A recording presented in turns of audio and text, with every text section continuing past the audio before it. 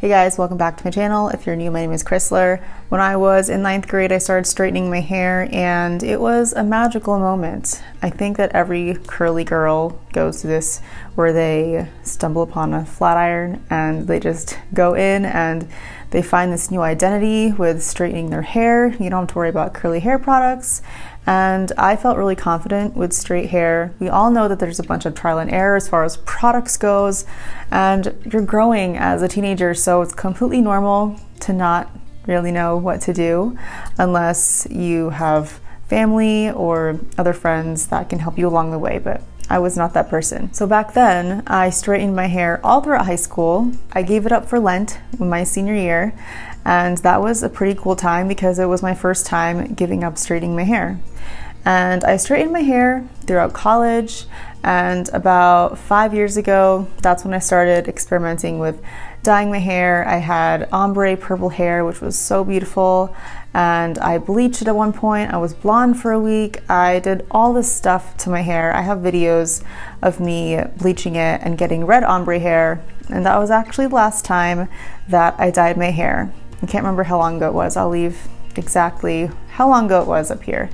But that basically fried my hair and my curls just went limp from here down. And it was a moment of realization that like, I am just messing up my hair and I really didn't appreciate it. I thought that my hair was normal and my curls were fine throughout my entire 20s, but it really wasn't. So that's when I decided to do a chop. It wasn't the biggest chop. I couldn't go super short. I do have acne on my chest and my back. I'm currently working on it.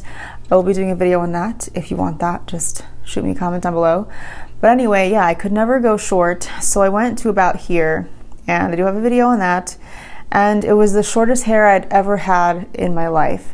And I did have about 3 to 4 inches of straight hair at the end. My hairdresser recommended that I didn't go any shorter because it probably would have just freaked me out.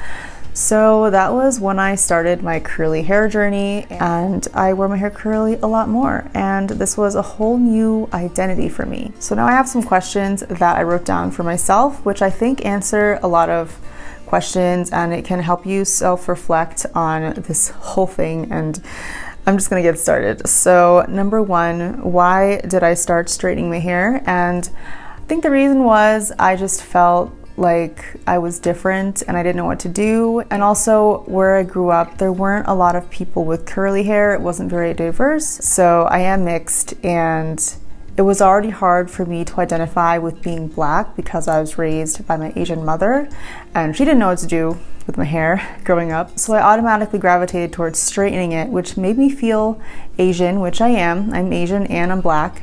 And back then I didn't feel that way. I felt completely different and I wasn't fully accepting of who I am. I was so attached to race and not me as an individual, which was wrong, and I feel, bad for myself, but hey, I was a kid technically, and what else did I know? And I carried that Asian identity for a long time because I liked Asian things. I grew up in a Filipino household, and to me, straightening my hair made me look more Asian, and to me, it was the easy way out. I didn't have to worry about my hair. I could just go to bed, and I was very lazy, and I didn't even try to cultivate a relationship with my natural hair, which everyone told me was beautiful, but I just couldn't see it for myself. And of course, why did I stop straightening it? And that was because I damaged it and I had no choice.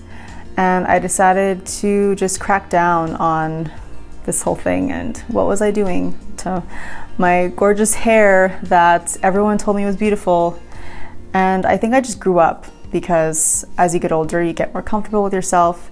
And that's why I'm not too afraid of getting older, because the older I've gotten, the more confident I become. If you're young and you're feeling confused, it just gets better and you'll get there. We're represented so much more in the beauty industry, and it is so nice to see that curly hair has become like a huge industry as far as products and people sharing their curly hair routines. So I wish I had that growing up, and I think you guys are super lucky. I do want to touch on being mixed and that whole aspect of it, because I think I did have some feelings associated with that. I definitely had some weird feelings about, being accepted and not knowing who I was as far as like where I belonged.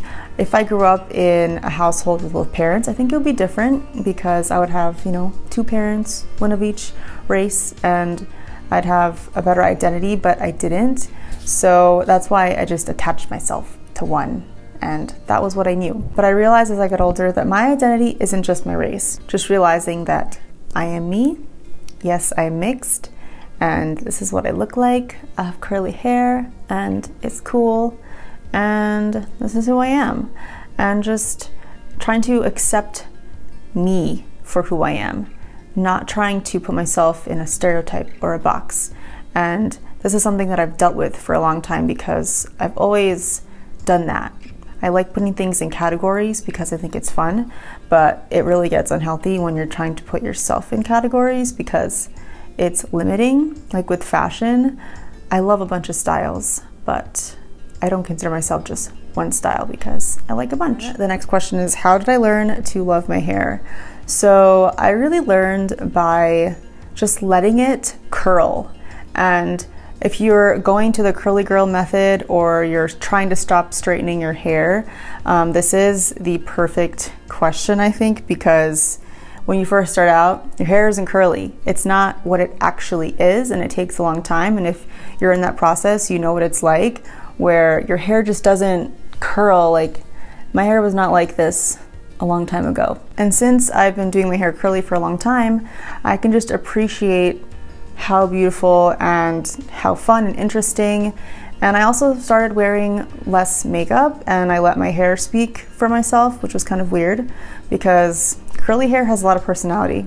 And I think there's a big thing with big hair and standing out and feeling like we have to shrink ourselves down.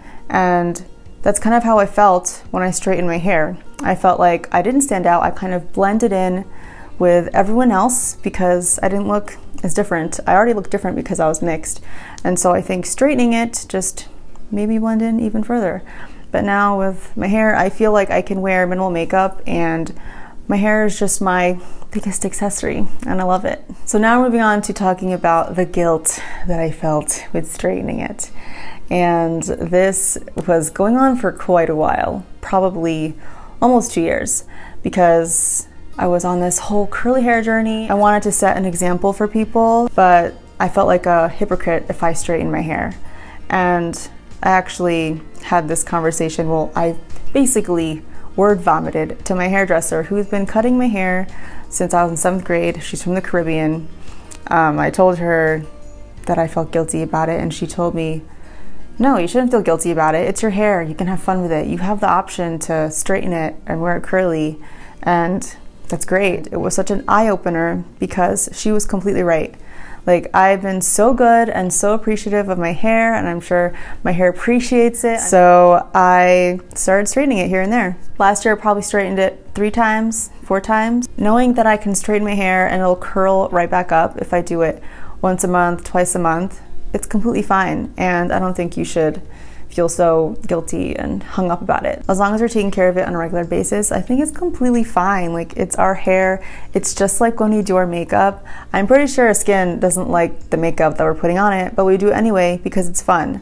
As long as you wash it off and take care of the actual skin and try to, you know, counteract what we're doing to it, you just have to listen to it. If you're going overboard and your hair is getting a little damaged, then that's when you know you just gotta reel it back in. So that is it for this video. I hope this was helpful to any of you who are going through a curly hair journey or was feeling the guilt that I had with straightening your hair, because it was definitely something that I just kept to myself for a while, and I finally just thought to myself, hey, there's gotta be some other people out there in the world who are feeling exactly the same way I am. So I hope this helped. Thank you so much for watching. I hope you're having a magical day, and I'll see you in the next video. Bye.